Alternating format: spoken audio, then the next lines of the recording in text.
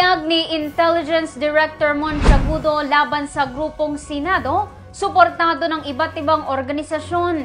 Suportado ng iba't ibang lehitimong organisasyon ang pahayag ni National Intelligence Coordinating Agency o NICA Director General Alex Paul Monteagudo na posibleng napasok na ng komunistang CPP, NPA, NDF ang ilang government unions gaya ng sandigan ng mga empleyadong nagkakaisa sa adhikain ng demokratikong organisasyon o grupong Senado. Isa sa mga mandato ng NICA na pinamumunuan ni Monteagudo, magbigay ng counterintelligence at magsilbing tagapagbantay sa mga posibleng banta sa national security. Matatandaan na una nang kinonekta ni Monteagudo ang Confederation for Unity, Recognition and Advancement of Government Employees o grupong Courage sa CPP, NPA, NDF na naglalayo namanong impluwensyahan ang mga kawani ng pamahalaan para guluhin at sirain ang demokratikong institusyon sa bansa. Bukod dito, mismong si CPP, NPA, NDF Chairman Joma Sison umano ang nagsabi na ang grupong Bayan at Courage ay konektado sa kanilang grupo.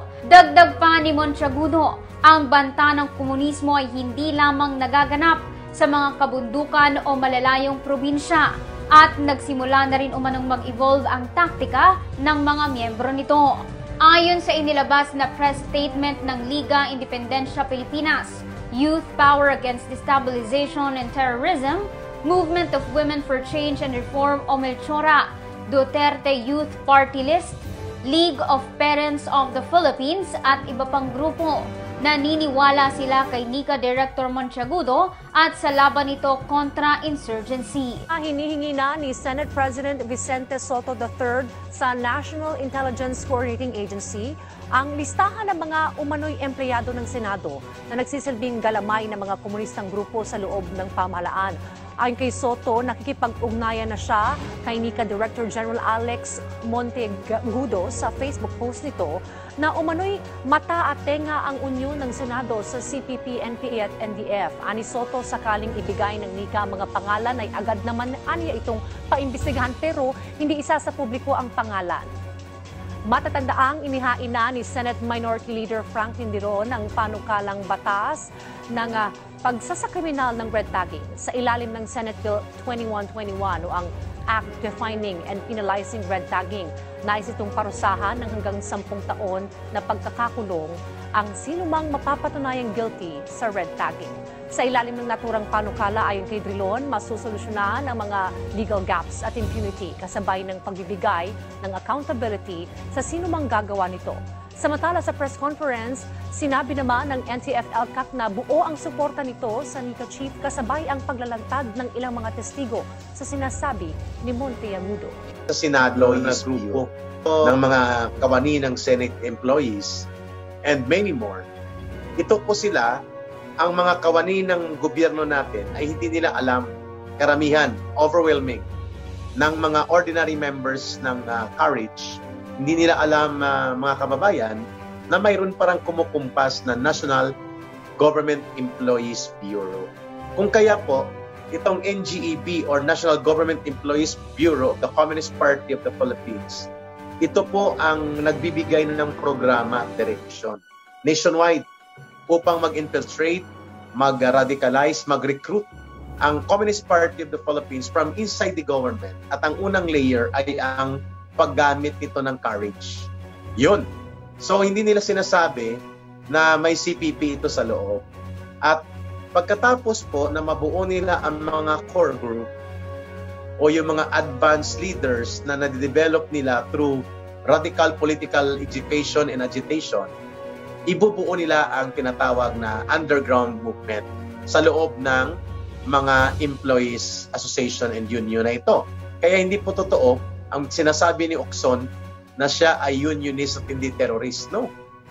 Sa kanyang mga pananalita, sa kanyang mga actuation, at sa kanyang involvement in the past, kasama sa mga nakakakilala sa kanya na mga former comrades and former rebels and cadres.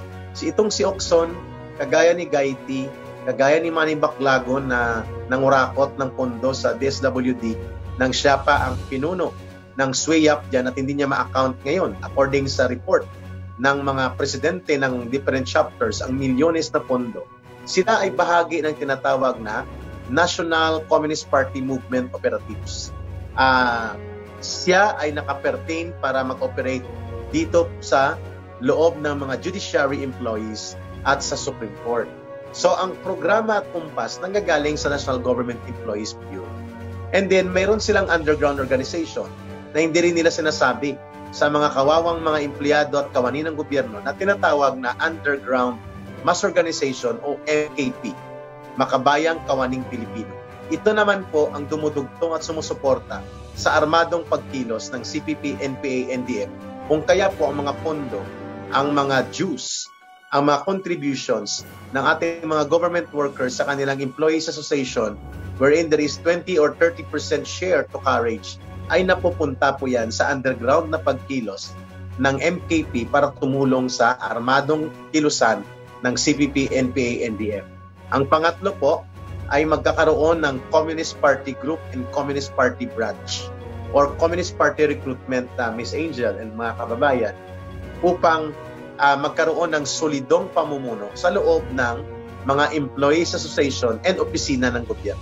Kaya tingin namin ng mga former cadre and former rebels, kailangan pong suportahan itong ginagawa ng National Task Force to End Local Communist Armed Conflict at ni Director General Monteagudo at ng buong National Intelligence Coordinating Agency kasi ito ay naglalayong i-preserve, i-protect at i-secure ang ating mga government institutions and offices. Kasama na po dyan ang pangangalaga at pagprotekta po sa mga government workers na hindi po sila patuloy na magiging biktima. Kawawang hinuhutan ng pondo ng Communist Party of the Philippines, NPA at NDF, niloloko at nililinlang at pinapaniwala na para lamang sa kanilang mga karapatan, mga benepisyo at mga serbisyo bilang empleyado ng gobyerno. And yet, sa loob pala nito, kasama nila itong mga leaders nila kagaya ni Oxon, dyan sa may area ng Judiciary Employees Association and Supreme Court Employees Association na nag-i-infiltrate na pala, nagkukunwari at nanloloko at naninilang sa mga hanay ng empleyado ng ating gobyerno. This is the purpose kung bakit tayo lumalabas. Again, to preserve, protect, and secure our government institutions and to protect and secure our government workers. This is beyond the Senate employees. This is beyond the employees of judiciary, of courts, and of Supreme Court. This is more than that.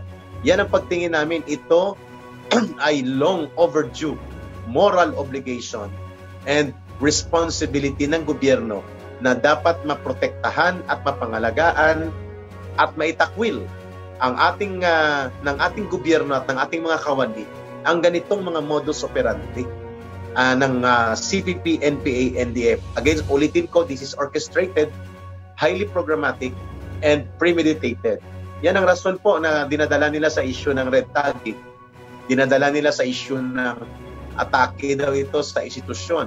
Harassment and red tagging daw ito sa mga empleyado. Delikado daw ang buhay nila. Wrong! Delikado ito pag nagtahimik ang gobyerno. Pag nagpatuloy na tumahimik ang NICA, ang NTF-ELCAC, ang ating government, si Pangulong Duterte, delikado yan. Kasi baka magigising na lang tayo kagaya ng nangyari sa Vietnam na na-infiltrate ang buong burokrasya ng gobyerno nila. And even sa Soviet Union noon,